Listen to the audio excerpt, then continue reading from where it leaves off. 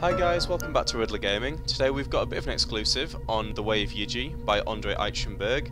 This is a kind of very beautiful Japanese-styled platformer slash stealth game. Well, it's not really a stealth game, it's got stealth elements. It's going to be brought out on the iOS, but I've managed to get my hands on a very early alpha version of the, well, kind of on the PC, to give you guys a look. It includes the first two chapters, so I'm going to jump straight into it, and we're going to crack on and have a look at The Way of Yiji. So you can automatically see the kind of like pixel art and stuff like that. It's very blocky, but it fits in very nicely with the theme. It's all about light and dark. It's meant to be a very contemplative game. It's meant to make you think about the world and everything. So everything's not right with the world, basically. It's a battle between light and dark. And you're trying to find your lover, who has been taken from you by the dark, or something like that. And here we are, we play this like white block. I'm not exactly sure what we are. It's not fully explained, but we're in Emerald Village. Lots of people around. You can press Z to interact with objects and things. So we don't understand this at the moment, but we've got to go and have tea with the monk. So let's have tea with the monk. The sounds are very important in this game. I think they add to the atmosphere in quite a large way. You have a long journey to find your beloved. Yep, we do. We, the guides, will assist you in the mission. I feel like there are going to be 7 guides in the mission, with 7 chapters each, which is quite cool. Okay, be careful with the dark matter, it is spreading. The light is your friend, it counter protects you from the dark matter. To sculpt the time, this is the secret. We'll give you 3 particles, love, happiness and hope, be brave, good luck. The times they are changing. So you get these 3 particles which now hover above your head. They're basically your health for the game. You can take 3 hits before you go down and get warped back to the last checkpoint. Do you like cats? Find the garden of yours alone on an island. So yeah, just to reiterate, this is a very early version. Things may change drastically from what I'm showing you at the moment. This is 1.1. The bells are kind of checkpoints. So if you die, you'll walk back there. This peacock here is going to spread its feathers for us. Thank you for that, Mr. Peacock. And you can chat to most of these people, give kindness to animals, they love it. It's very interactive, which I like. And it adds to the atmosphere. So we're going to move forward. We can now understand what these things say. A flower unknown to bird and butterfly, the sky of autumn. Lovely. Is that a haiku? It might be a haiku. Again, Japanese theme. Lovely. It's very pretty. I really do like it quite a lot. It also likes to play about with kind of the zooming in, zooming out of the screen. So it'll zoom in towards your character when it's talking to people and out when you come to like a large area, which it wants to kind of like make you see the outlying environment. So this thing has three dots on it as well. Can we talk to it? Oh, we have to jump way to the valley village on it. So we've got a hot air balloon here, which we're going to jump in. And off we go.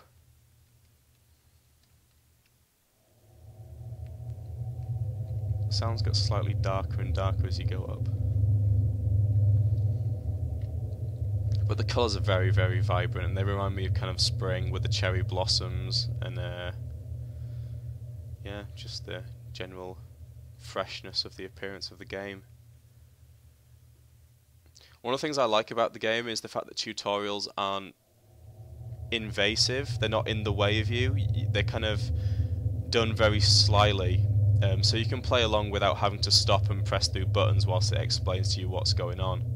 I think that's pretty important. So there we go, we've taken the hot air balloon up this cliff. Let's talk to this thing. The shadows are dangerous, the turtles know it. I'm glad the turtles know it. So here we have the obstacle of the game. There are these dark shadows. So if I jump into that, I lose a point of health. You can see above my head. I now only have 2 dots, and one is kind of like whited out, showing that I've taken some damage. We've got to wait for the shadows to kind of disappear before we can kind of go through it. There we go. Gonna make a quick dash through all the shadows to the next side. We'll ring another bell. Our heroes. Oh, it's a grave. That's sad. You gotta be quite careful because the hitbox is a little large at certain points, so you might hit the shadow where you think you don't. And as you can see, our perspective kind of zooms out a lot. There you are. So you can see that we're on a nice panoramic bridge.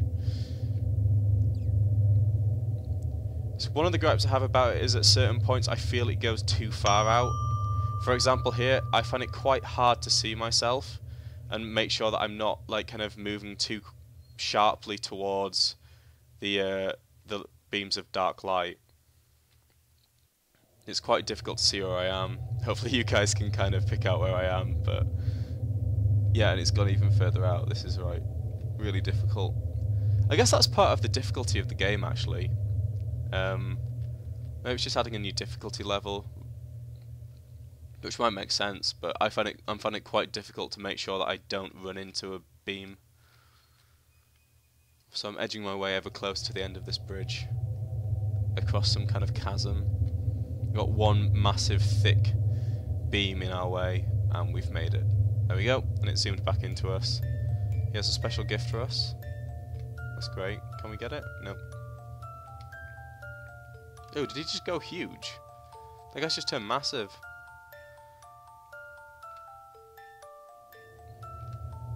No, I feel like I've gone too quickly and I want that gift. I think it might be like health. Never mind. I've gone past it too quickly, it's my own fault. Meditate in the altar to receive 1 energy. So let's meditate here. I do love the sound. And like all the animals kind of throughout the game, there's some deer there was cats around, there's some rabbits and things. So we're on to chapter 2, the forest.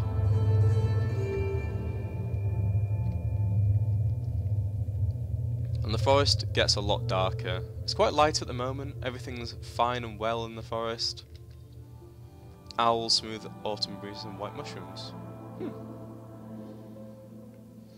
Ah, there we are. If you look in the top left, you can see our kind of moods, I think it is. Like, so we're nervous for some reason, and heat. We're confident now, we're confident, it's fine. Passionate. So yeah, there are moods, and they kind of change as the game goes on. And they change depending on how much damage we've taken as well. So here are the dark beams back again. I'm going to quickly drop down. Try to run into them. Here we go. Ah, nuts. Taking some damage. Taking some hits. I just love the atmosphere. And the soundtrack is incredibly good. I'm very interested to, you know, learn more about the release of this one. I feel very fortunate to be able to give them the chance to look at it. So now we've got a light beam, which means that it kind of gets in the way of the dark beam. So when a light beam goes over the dark beam, we can pass through it. Although, I think we're completely blocked off on this occasion. I think we have to move on. So we need to get a key, and the blackbird knows where.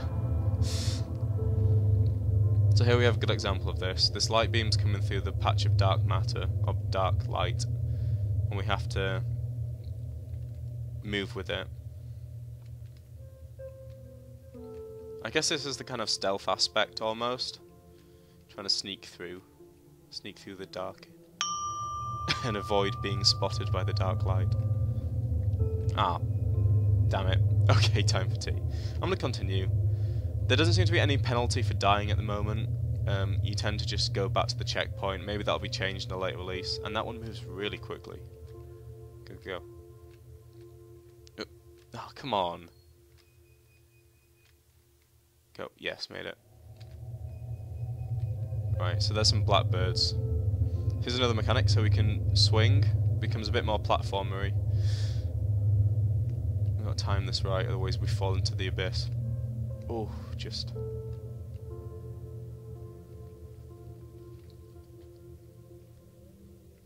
Right, so can we jump on this? Yep, we can. Cool. On some kind of light bridge.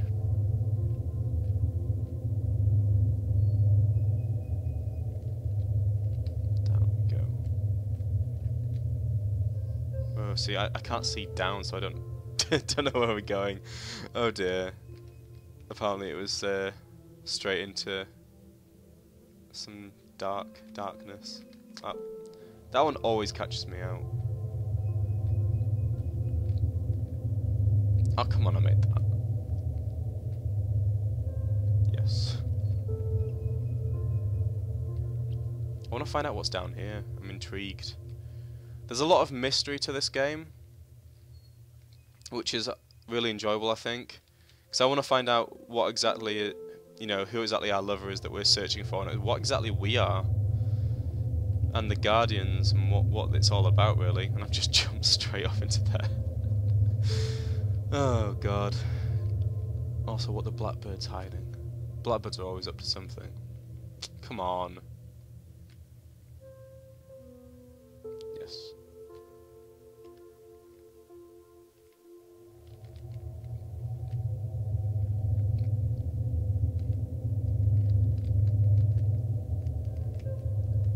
Damn it. I got it on the wrong way, so just gotta wait a little bit. We are sad and confident. Now cold and fear. It's a bit weird how that changes quite a lot. We're tired and calm, now heat and calm. Fear and calm? I'm not sure fear and calm really go together. I'm terrified, but I'm fine. Oh, come on, game. Why do you hate me so? I think I'm going to leave it there at the impossible part of the game. It's not really impossible, it's just I'm having trouble with it. I hate to leave on such a fail, but I think I've given you guys a pretty good look at this game. There's no release date as of yet. It's scheduled just for the iOS system. That might change. I really don't know, to be honest with you. But yeah, it's coming soon, and it's very, very worthwhile to have a look at this one. I'll put a link to the forums that the developer's been posting on, so you guys can have a look at some of the other level designs and things like that. But yeah, thanks for watching this, and hopefully you enjoyed the video. If you did, please like, subscribe for more indie previews that'll be coming soon. And I'll see you later. Cheers guys, bye!